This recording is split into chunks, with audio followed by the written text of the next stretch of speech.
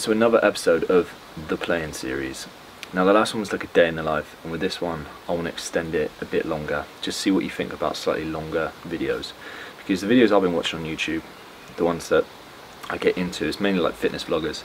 They're like half an hour and I'm properly into it for half an hour. So previous ones have been like 10-12 minutes, so we're going to try and extend this one a bit further. So we're going to split it over 3 days. Today is a chance for me to hit more balls, which you've probably seen enough of already. I've then got a gym session which I'm going to show you a bit of. Then I got PT in this evening. Tomorrow I'm going to work on my short game pretty much all day, which I haven't. It's kind of been neglected, but I've been working on the things that I needed to work on in the swing. And then Friday I'm going to play 18 holes. So that's the main purpose behind this vlog, is to take what I've been doing on the range and tomorrow on the chipping area and actually take it to the course and just see what we can shoot. And it's going to be very honest, I could shoot a lot. I have no idea how, you know, like you can feel sometimes when you make a change, it can feel good on the range, and you take it to the course and it's just like, fucking hell. So we're going to see, build up to the Friday, we get you some on-course footage, and also I'm going to get all my stats from that round. So thanks for clicking on, and I hope you get through this. Let me know what you think about this new vlog length.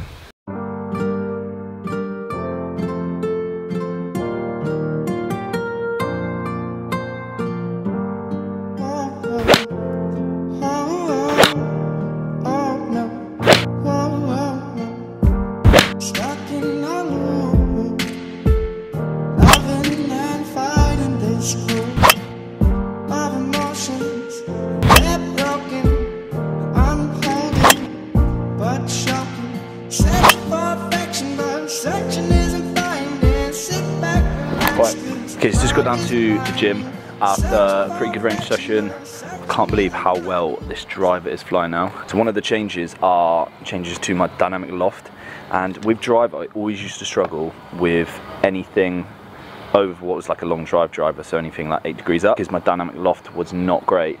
So at impact I would almost like add loft, which would add spin, but now I'm almost taking dynamic loft off.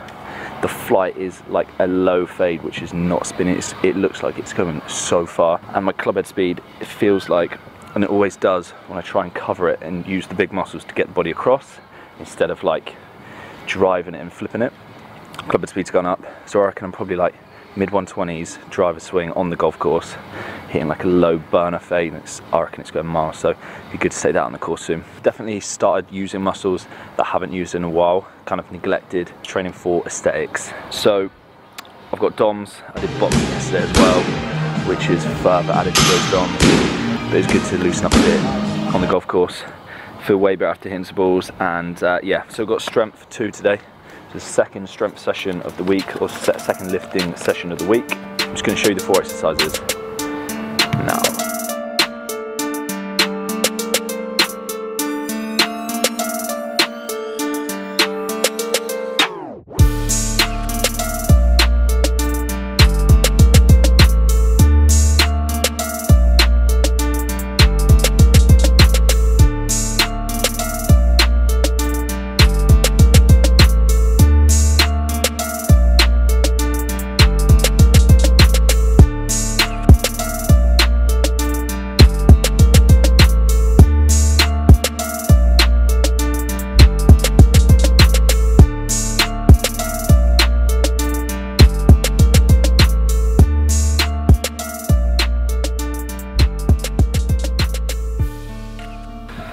Yes, just got down to the Exeter Uni chipping area, which is like 5 minutes around the corner from my house. Now they've got this like all-weather chipping area, Astro, with a few bunkers and a putting green down the bottom. This is not ideal place to be practicing short game, just because the greens are like 20 on the stimp, and it's quite obviously hitting off like hard mats. But I'm still waiting to actually join a club that have got like decent chip-in facilities, so for the time being this will have to do to get my game in shape for tomorrow. So I think what I'm going to do now is a little Q&A whilst I show you some shots and answer the questions I put out in the community a couple of days ago.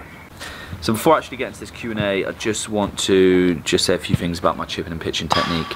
I feel like without really trying to work on this exclusively, it's benefited from the stuff I'm trying to do in my full swing, so take it the club back on the right line and not be like right shoulder high, club closed, so getting the club to roll open a bit more. this is probably the best my pitching and chipping has felt. Strike was really good throughout, and I'm bottoming out in the right place. So really happy with that, and really looking forward to playing tomorrow actually. So here we go. Let's answer a few of these. Alright, Luke Parker, what about golf makes you love it the most? What really made you want to dedicate your life to the sport? That's a good question and a pretty deep one to get started on. So, although I've had a break from golf, I'm now back into it, and before the break I was playing golf from the age of like 12, and now I'm really back into it and wanting to push forward and obviously compete at a decent level. I think the thing that makes you love it the most, I always like to have something to work towards, and if I'm not working towards something I just feel completely lost. So golf is probably the hardest fucking thing that you can try to actually get good at. It's demoralizing, it's savage, but that I actually really like that about golf, the fact that you will get to a point where you think that you've cracked it, and you know you've made changes and you're striking it really well. You go out on the course and it's just like, what has happened? It's an ongoing battle. So with that kind of battle, when you actually do get to where you want to go, or like your short-term goal, it just feels amazing. So I kind of feel like that is probably one of the biggest reasons why I'm dedicating myself to it, is because, as I said to Fly the other day, it's a noble quest. A huge. What made you choose to go with Callaway clubs? So when I got back into YouTube and I started out doing vlogs for long drive, to compete in long drive, Callaway, I actually spoke to Callaway first because Callaway were one of the only brands in golf that actually do long drive and normal golf. So it's just a pretty, you know, a natural fit to have me doing Callaway, because I can use their long drive equipment and also use their golf clubs in the videos as well. And since then, our relationships kind of progressed into this year, and I'm really happy with the Callaway equipment. Definitely the nicest equipment that I've played. These MB blades are just like proper pure. The driver that I'm using, the Epic, is very nice as well. The wedges and the Odyssey putter that I'm using, and the one that I'm currently waiting for, just couldn't be happy with all of it. And they've been good as well, set me up with, you know, the stuff for the British Masters, and there's more stuff on the way this year. So that's kind of why I choose to go with Callaway, and well, I'll probably continue to stay with them. Right, Tipsy McStagger, what keeps you doing the YouTube thing? So I think the thing that keeps me doing the YouTube thing is I have like I guess a vision of where I want it to go over the next like 5 to 10 years, and what I actually want to achieve and what I want to do. So the YouTube thing is pretty much the core of the stuff that I want to do, sort of like outside golf, like the business stuff. So the reason I'm doing it, firstly that is the reason, because I want to grow, and I want it to be able to, you know, I want it to materialize into the stuff that I have planned, or my ideas that I have planned. But also I just really enjoy doing it, and I enjoy creating content. I'll sit down in the morning, get up at like 7 o'clock, I'll sit in the front of a computer if I've got to get a video up for like 3 hours editing, and I literally just don't stop. And I'm only doing that because I really enjoy it. So 2 reasons there. Right, JPH, what is the most important thing to focus on when hitting out a bunker with not much sand in it? I don't usually answer coaching questions, but I'm going to answer this one. So when a bunker doesn't have much sand in it, and we're talking about levels where there's very, very little sand, the most important thing that I'll focus on is not using the bounce as much as you usually would in a bunker. So that means not opening the face as much, because you open the face as much, increase the bounce, and with not much sand in there, generally the club just bounces off the bottom of the ground, what's just under that layer of sand, and the ball will go miles through the green. So in that situation, I'll square it up and almost try and play it like a general pitch shot that you would play off a tight line. So Tom McNeil, do you see yourself using a fairway wood of some sort in the future? If not, why not? Yes, I do. I'm actually waiting for the Epic free wood to come in at the moment. I didn't use one originally because when I got my set fitted, at that point at the start of the year, I still hadn't made the decision to actually play golf, so it just didn't really feel necessary for me to actually carry 3-wood. But now I've changed my swing and I'm playing golf, there's definitely a gap for me to have a 3-wood in the bag. I'm going to go with the 15-degree one and play it as a 15-degree club, because they do a 13-degree one, but I've got a feeling that if I hit that, it's just going to be kind of like too close to driver, so the 3-wood is going to bridge the gap. Okay, Sean, you said you recently needed to improve your short game putting, chipping. How's it going so far? So it's still a work in progress that hasn't actually got to the stage of the work bit yet, I would say. My main focus since actually saying I wanted to play golf after working with the coach, obviously we did a long game lesson, so I'm working on my swing at the moment, and I've been hitting a lot of balls, and that change is starting to feel quite good and feel quite natural and produce the ball flight that I'm actually looking for. The short game, I'm actually going back to see him in 2 weeks time, and we are going to look at putting and chipping. So I'm just waiting to, instead of, you know, like practicing putting and chipping until then completely changing my technique and then having to work on it again, I'm working on the things we worked on in the lesson, because I see this as a long-term improvement thing.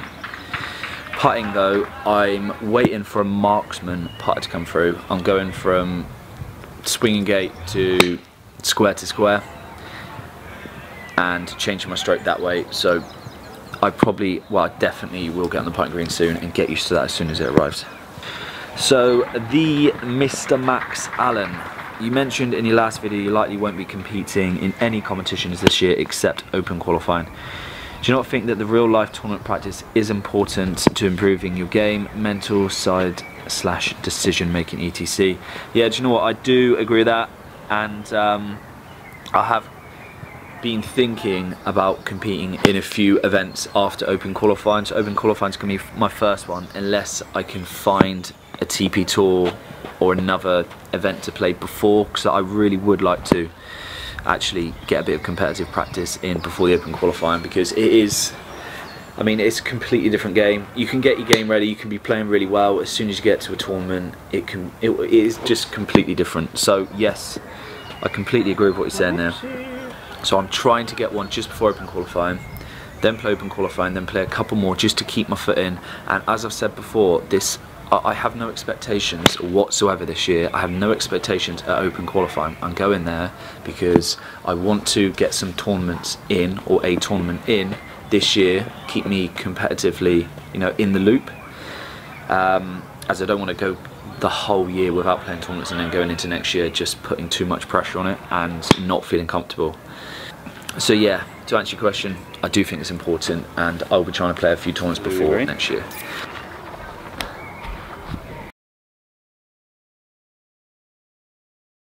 Just got to East Devon Golf Club this morning. Going to play 18 holes with Harry today. I'm not going to be vlogging out on the course or filming much. I'm probably going to get the camera down and film a few shots and maybe talk about it after the round. But the idea is to get like a competitive round under the belt today. See exactly what I shoot. Weather is going to be nice today. It's pretty breezy, but the course should be in good condition, so it'll be interesting to see how my game is. I just thought that everyone putted before they went out, but it's kind of different, isn't it? Putting's the first thing I'll do. Really? Yeah, when I get there. So I'll do putting, I'll do maybe 10 minutes of chipping, just to like get a feel. Go to the range, hit some balls, and then tee off. But lately I have been doing those like 2 range sessions, so I'll do 10 minutes of putting, go to the range, come back, do some more chipping and putting, and then 5 or 10 minutes on the range before I go out.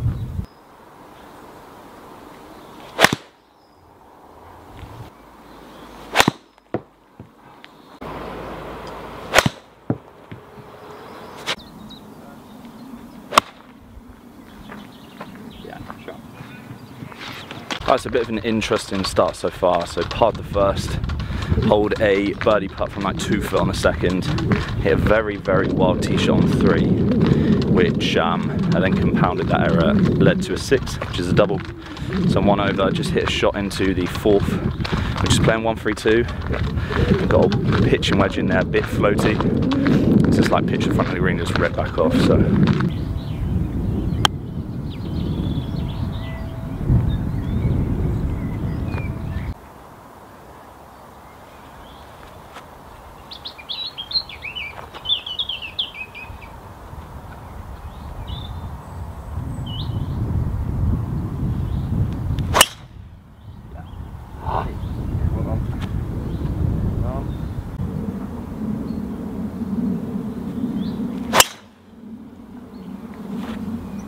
fine. Wind's off to the left, but man, that's a really weird flight. Yeah. So on the 5th hole now, which is par 5 downhill, I've made a bogey on the last after saving par on the 3rd. The bogey on the last was just a poor swing off the tee in the fairway bunker. Almost made par.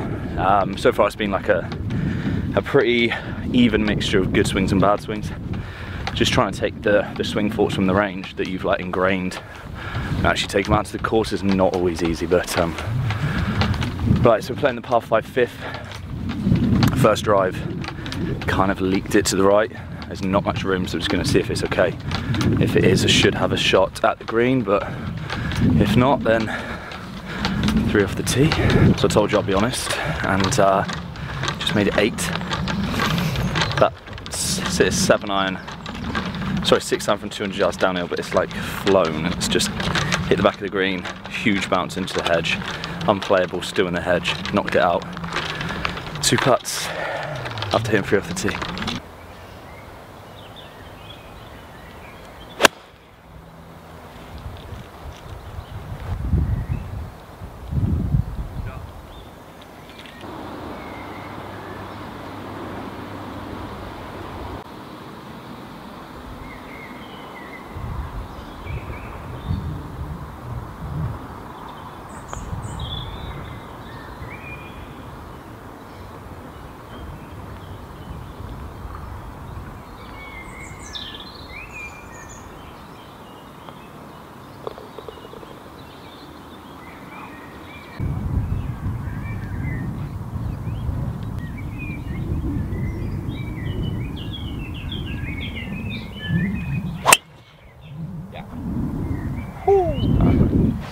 That's big, isn't it?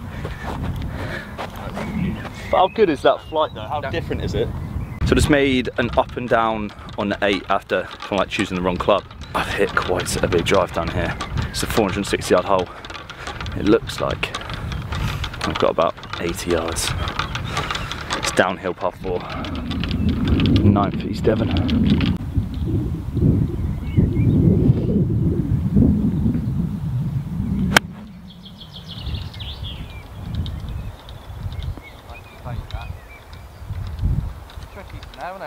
Yeah, it's like a half 60 or a 3/4 60. Run out a bit further than expected, but got 15 foot for birdie. Not ideal really from 74 yards. But 390 yard drive, so that's always good.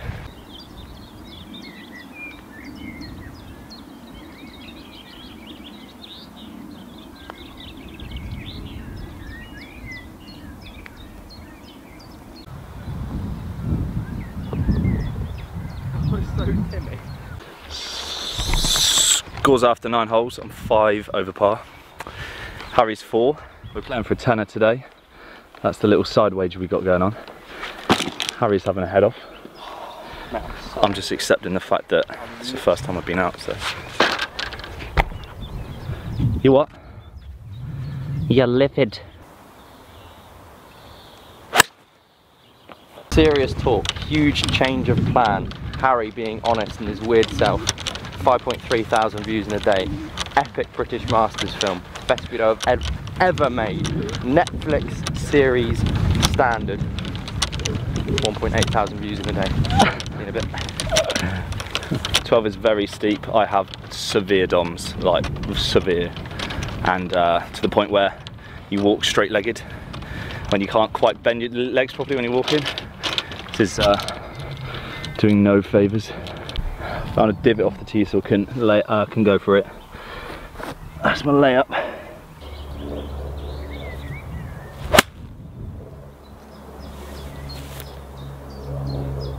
Sit. Oh. Come on, let's get a birdie. I've literally hit like 3 destructive shots. I've probably dropped about 5 shots, 5 of those 6 over par shots from those destructive ones. A triple on par 5.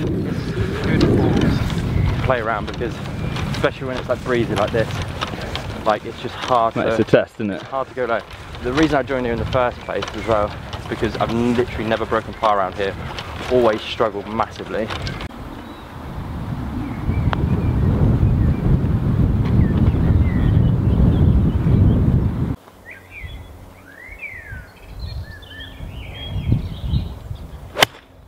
thought I was aligning myself slightly left, but just got the clubs down. Literally, I was aligning myself right of the green. Still trying to almost play for that draw. Yeah, Harry's just pulled me up on alignment. So the first ball is gone 20 yards right of the green, kick back in the bunker. Second shot, got open left side of the green, letting that little fade come in, already opening myself up, can actually make the move. And I pretty much pitched it in the hole, so.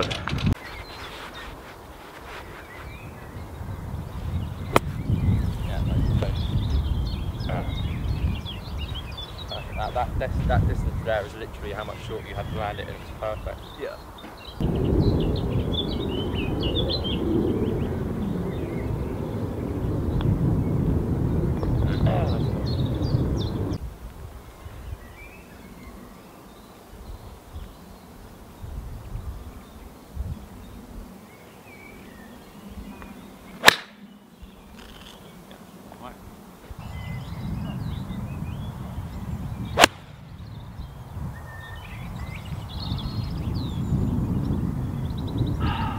That's so stuck. Such a bad swing. Focus on starting the ball left. I can see it starting No, left. it's that move.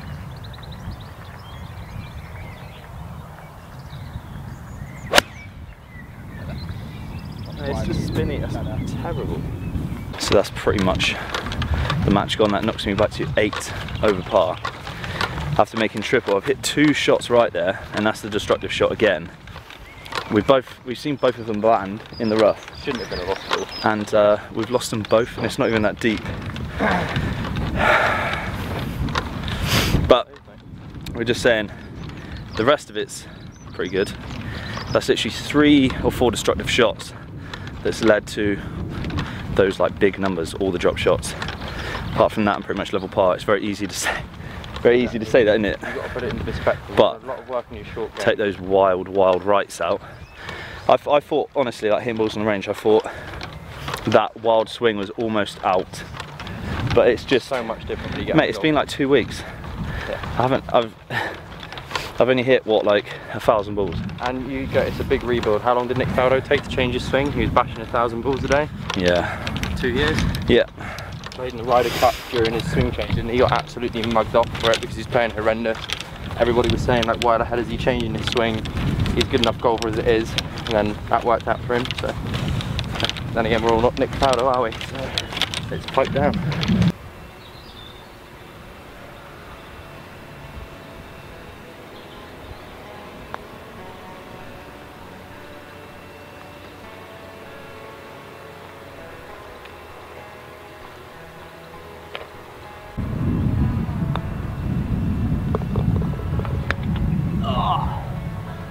Amazing play. Well done. Great game. Yeah. Wow. So yeah, we're going to head into the bar. We're going to have a pint and get the stats done. Have a chat with you about that after. 79. That was, which is 9 over around East Devon.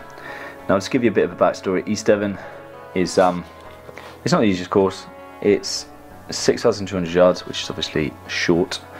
It's the type of course, it's like a heathland past 70. You can miss it by a bit. If you miss it by a lot, you generally have a lost ball. So looking at this round, let's start with some stats. So I've hit 7 greens. It's not a lot of greens. The short game was quite good. With the greens that I actually missed where I didn't lose a ball, so I got near the green, I was making up and down like 75% from around the green, so that's good. So I've made a double and 2 triples, which is pretty much all the shots that I've dropped. And that was all from that destructive big right, which is straight into a course, and you've lost it, can't find it again. In fact, 4 of those have led to, well, actually it's 5. 5 big rights have led to those scores. So take that away, and you're not far away to having like an all right score around East Devon. Obviously you can't say that it's golf. So I told you I'll be honest, and this is what this series is about. It's I've taken like 5 steps back to go forward, but it doesn't matter. This is 2 weeks since I made a swing change. First time on the golf course. My score is pretty irrelevant. I just want to take what I can from that score. Hey, I still missed that shot there. I'm still hitting that shot, so I need more work on the range. you can't get that unless you're actually going on the golf course and trying to put a score together. So we continue.